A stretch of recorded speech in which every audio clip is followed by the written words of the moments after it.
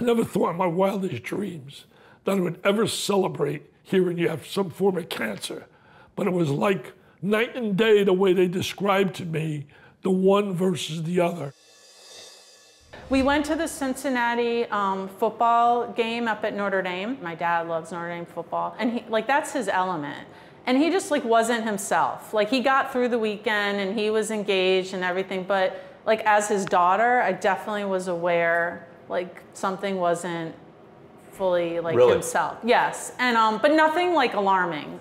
And then he started turning yellow. That was really the first sign that something wasn't right. And then the situation was my urine and stools were different colors than what they should be. And then itching, oh my God. I had never itched like this in my life, to the point my wife would say to me, do you know you're bleeding tonight from scratching so much? So when he came to you initially, explain what his symptoms were. He was fatigued, he was having some pain, and he was had a lot of itching from his bilirubin was quite high. He was jaundiced. And bilirubin high means what? So bilirubin is the breakdown product of blood. It is broken down in your liver and excreted in your bile duct into your stool. And it's actually the material that makes stool dark brown, otherwise it's lighter. But if it goes too high, it also gets into your skin. It gets into your eyes, so your eyes turn yellow, and his skin turned yellow. So he was jaundiced. That meant what for him? It means that there was something wrong with his liver. Or in this case, there was something wrong with his bile duct that was blocking the bile from leaving the liver to go into his intestines. And the diagnosis was that I had bile duct blockage. Well, at first they said bile duct cancer. And I was actually scheduled for surgery on a Tuesday, and bile duct cancer surgery is very serious. That essentially means what?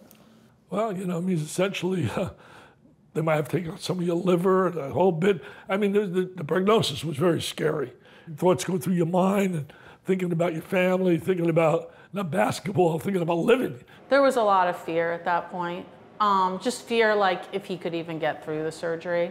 I'm really lucky my husband's a surgeon, so he was able to kind of process some of the medical stuff that was pretty overwhelming to all of us. To be honest with you, I think my mom and dad, they completely shut down.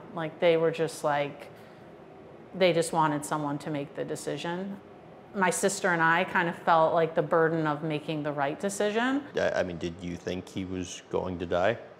I think it was a possibility. I think the surgery was going to be incredibly complex.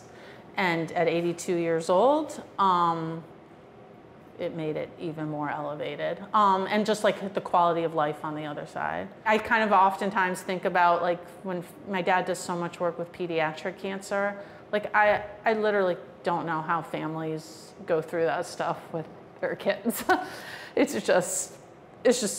It's just your mind just shuts down on how that's gonna play out. Because you see someone who's scared, you're scared. You know that there's options, but you don't know what the right option is. And we were hoping and praying that we made the right decision. Thankfully, in our scenario, it ended up we did not have to ultimately make that decision. And when they found out it was lymphoma, correct me if I'm wrong, this was a day before yes. Surgery was supposed to happen. Well, they were putting a rush on everything because the seriousness of thinking it was bile duct. They said, we need to do surgery right away, next week. And so everything was in motion to do that, to get it out as quickly as we could. Then, after the tumor board met and they looked at additional scans, they felt it wasn't a tumor on the inside of the bile duct or the straw. It was inflammation coming from the outside that was making the straw flat. And that would indicate lymphoma. And that was a far better scenario. Wait, and was it merely luck that you guys found that out right before surgery? Luck, or whatever you want to call it, God watching over us, we were lucky that happened, yeah. I never thought I would cry in jubilation when the phone rang about 5:30 on Friday, And Dr. Chera said, Santa Claus has come early. He said, you don't have bile duct cancer. It's lymphoma, very curable, very curable.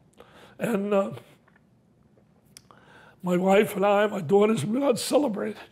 I never thought in my wildest dreams that I would ever celebrate hearing you have some form of cancer. But it was like night and day the way they described to me the one versus the other. We went to this Italian restaurant here that my dad loves, and I mean, it's just life is perspective.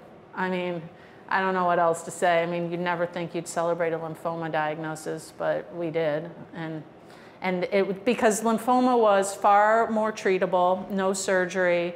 The formula for the chemo was pretty like standard. It wasn't where the bile duct situation, there were many different scenarios or ways to approach the problem. And all he wanted to do was start immediately. He wanted to get on the road to recovery as soon as possible.